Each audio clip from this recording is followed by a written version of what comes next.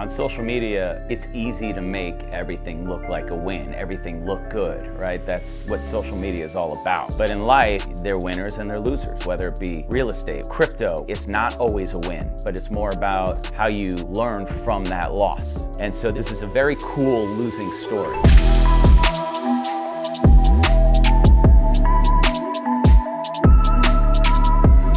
You know, as a child growing up, you like Ferraris, Lamborghinis. As a young boy, that was a goal of mine to one day have a Ferrari. 4 years ago, I sold a teardown behind the Bel Air Hotel. It was $24 million. And in the rickety old garage opener, I pulled it up and I looked inside and there was this old classic 1974 Ferrari Dino. The Dino, it hadn't been started in like a decade. It had to be towed out of there because it wasn't moving. When I sold that house, I took the commission that I made from it and I bought that classic 1974 Dino for $200,000. I remember the next day, somebody offered me $80,000 more.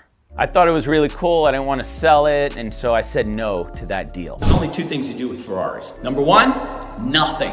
Put it back in the garage, call me in 10 years and it will be worth a lot more money. Or number two, you don't just redo the engine. You don't just redo the interior. If you're going to, you do a 100-point frame off nut and bolt restoration, and that's what we decided to do here. Every month I was cutting a check for $20,000 to restore that Ferrari, hoping that, you know, maybe it's gonna be $800,000. So here I am, 2 years later, I'm into this Ferrari for $580,000. I have the car for about a month. A real estate opportunity presents itself where I need to invest 700 grand and I'm going to double that 700 and make $1.4 million within a 24-month period. You know, these are the type of deals you see when you're heavily involved in real estate, but you gotta be able to act quick. I didn't have the money at the time, so I decided to sell the Ferrari. I try to sell it, no takers. 1 month goes by, 2 months goes by, 3 months go by. I miss out on the real estate opportunity. It's gone. Because I was already in the mind frame of selling it, I decided I just wanted to get rid of the Ferrari. I was pissed that I missed the real estate opportunity.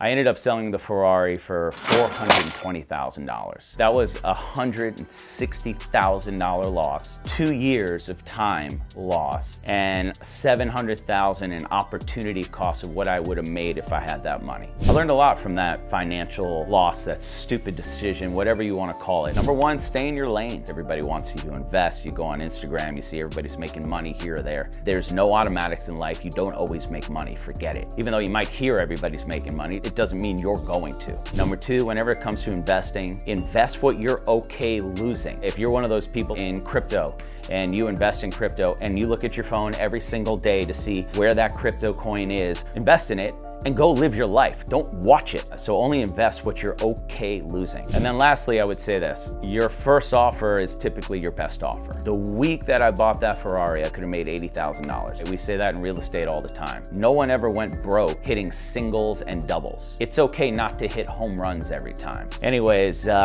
that's it. I just wanted to tell you guys that because I was going through Instagram and I thought that it would be refreshing for people to hear it's not always about wins. It just doesn't work out that way. This was the actual video that I shot the week before I got that real estate opportunity and decided to sell the Dino. And well, rest is history, or a write-off, or whatever you want to call it.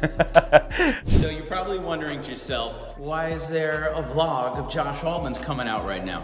Well, I'm gonna tell you why. People who know me know that I love cars. They know that every season on $1 Million Listing, I'm driving different cars. So there's been a lot, but there's one. There is one that's in a league of their own. This one is on another level, and I wanted to introduce you to my new pride and joy, my 1974 Ferrari Dino.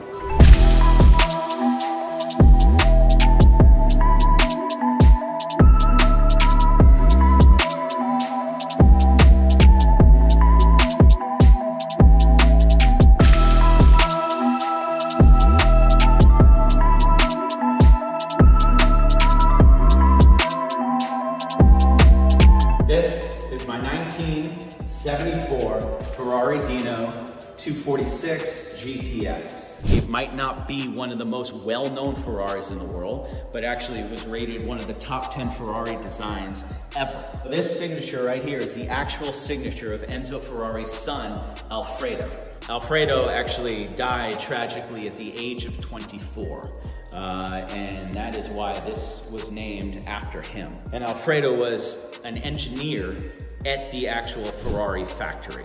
So this was Ferrari's way of building a mid-engine affordable sports car. And it was designed by the famous Pininfarina. And this was actually, at the time, known as one of the best Ferraris in the world at that time because of it had superb handling. So driving this, even today, the handling is incredible. There were only 4,067 Ferrari Dinos ever built. This is number 206, and this is a GTS. The GTS is the convertible, the GT is the hardtop. I do have the actual cover, but I never wear it on the car because I like to drive around, and clearly because I have a really good tan. So check this out here.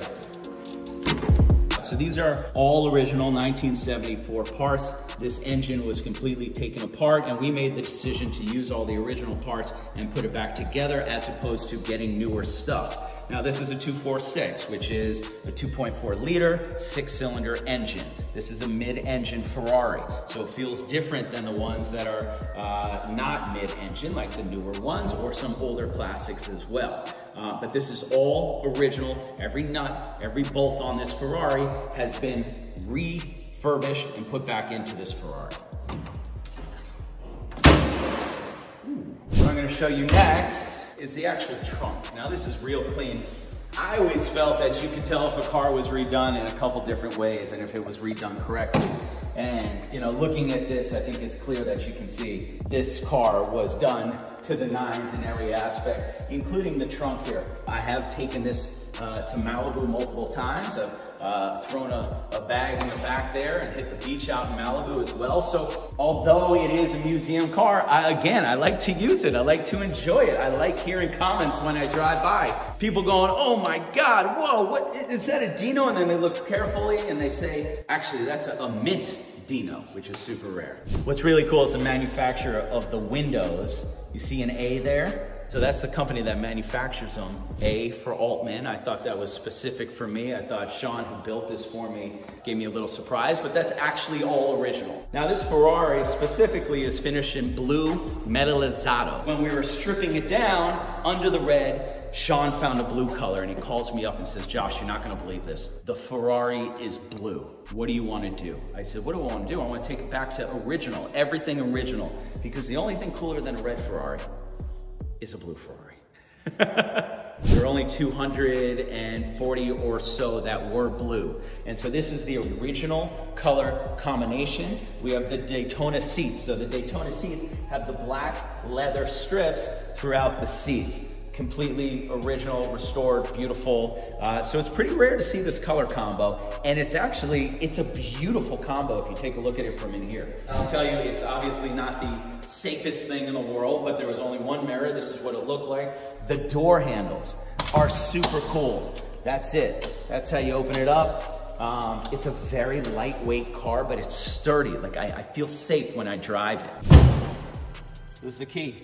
That's what the key to the classic Ferrari looks like. What's nice about this car, it starts up every single time. Doesn't matter if it's sitting for a week, 2 weeks, 3 weeks. It usually doesn't sit that long because I like to drive it. What's also very interesting that I didn't know about the Dino Ferrari is the fabric of the dashboard. I actually at first did not like this, but of course it's original, so I went with it. It does have air. The air conditioning, like any old car, is not really good. It gets very hot, so I like to wear a hat when I drive this sometimes. This had 27,000 original miles on it. So it is a brand new car. I love this car. I drive it. But it is nice to know that over the years, this will go up in value because there's no more of these ever being made, just like there's no more land being made by God. And that's why I love this. So let's turn this puppy on. You guys ready? Here we go.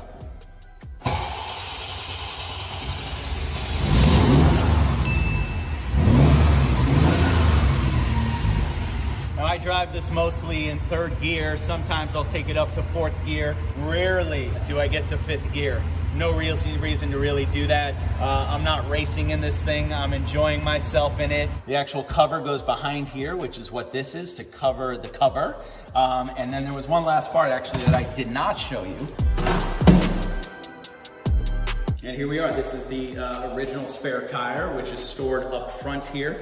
Everything in there that you see is original. We really went period correct, color correct. Everything in this Dino is everything you would have seen if you went into a Ferrari dealership in February of 1974. I love the look of it. It's a piece of art. It is something that I will gladly pass on to my children. I hope that they will one day enjoy it as much as I enjoy it today. And in the meantime, I'm gonna go take this for a ride.